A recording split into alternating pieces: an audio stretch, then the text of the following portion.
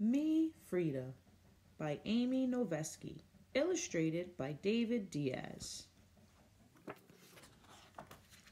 To Frida, the city I love, and my querido, N.D. On the warm cobblestone streets of Coyoacán, everyone knew her name, Frida Kahlo. Frida lived in the blue house with her new husband, the famous artist Diego Rivera. Frida was an artist too. The night the telegram arrived inviting Diego to San Francisco, Frida dreamed of a city far from her home in Mexico, and she painted a portrait of herself there.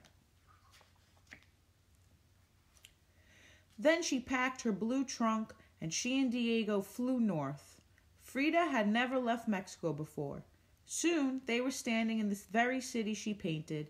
Diego, big as an elephant, Frida, a lovely little bird on his arm. They lived at 716 Montgomery Street in the Artist Quarter. Beneath a leaky glass roof and dangling globes of light, they drank café con leche and ate sliced oranges. Outside, the world was cool and gray. Frida felt very far away from home. Diego was working on a mural for the city. While he sketched, Frida was restless. She strummed a guitar. She sang Mexican folk songs called corridos. Quiet, querida, cooed Diego. He loved his beloved singing, but there was work to be done. Before Diego began painting, he wanted to study his subject. Frida followed him as he explored the city. They climbed up and down its many steep hills. They gazed up at its shiny skyscrapers. Diego thought they were great, like ancient ruins. Frida disagreed. They explored orchards and oil derricks, a gold mine, and redwood groves. They stood beneath the towering trees. Diego felt empowered by everything he saw. Frida fell asleep on the way home. And then, with a team of assistants, Diego went to work painting entire city walls. Some nights he didn't come home at all. Other nights, Mr. and Mrs. Diego Rivera attended parties. The city's elite celebrated Diego. Frida stood quietly at his side. No one even looked at her. On the long days without Diego, Frida felt lost. She was in a foreign city. She didn't speak much English, and she didn't have many friends. So Frida started exploring the city on her own. She wandered through narrow street markets. She touched pretty birds in tiny, ornate cages and searched in little shops for silk to make skirts. She admired moon-faced babies. Frida especially loved Chinatown. It smelled of incense, fish, and fog.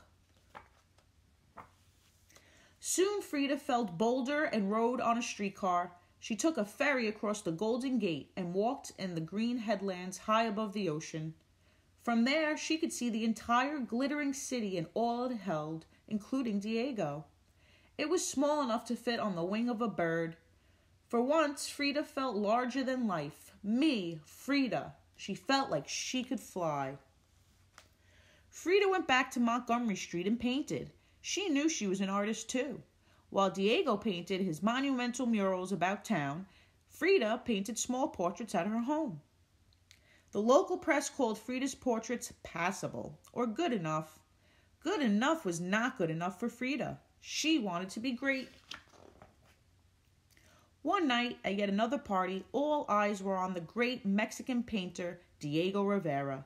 Frida stood quietly at his side, but she could hardly contain herself. She thought the Americans' faces resembled dough. She missed Mexico, and she was tired of being quiet.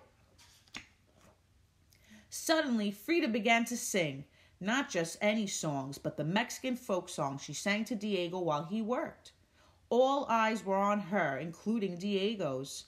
"Huzzah!" he shouted at the end of each verse. He always knew Frida was marvelous. That night, Frida painted something great, a colorful wedding portrait of herself and Diego. She painted Diego big and she painted herself small, just as the world saw them. But Frida knew she was more than this, and she put herself first. In the beak of a pink bird, she wrote a tiny note on violet ribbon. Here you see us, me, Frida Kahlo, with my adored husband, Diego Rivera. I painted these portraits in the beautiful city of San Francisco, California, in April of 1931. Frida's painting, Frida and Diego Rivera, was featured in the 6th annual exhibition of the San Francisco Society of Women Artists. It was her first show. Adorned in her best dress and necklaces of ancient jade, her jet black hair braided, Frida walked proudly through the crowd. When people saw her, they stopped and stared at her in wonder. Now here we have the author's note. Frida Kahlo wasn't a famous artist when she met and married her mentor, the great Mexican painter Diego Rivera. Frida adored Diego, and to Diego, Frida was tiny and bright like starlight. She was devilishly brilliant and believed in herself, but she was young and still finding her own unique style. Frida's move to San Francisco in November 1930 was the first time she traveled out of Mexico. The city of San Francisco inspired Frida and her art. While she was living there, her style moved from broad and mural-like, similar to Diego's, to more intimate and folkloric.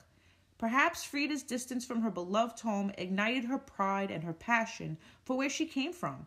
Frida and Diego Rivera, Frida sometimes spelled her name with that E, in honor of her German heritage, was the first painting Frida created in the style for which she would become famous. It is one of her most loved paintings. The end.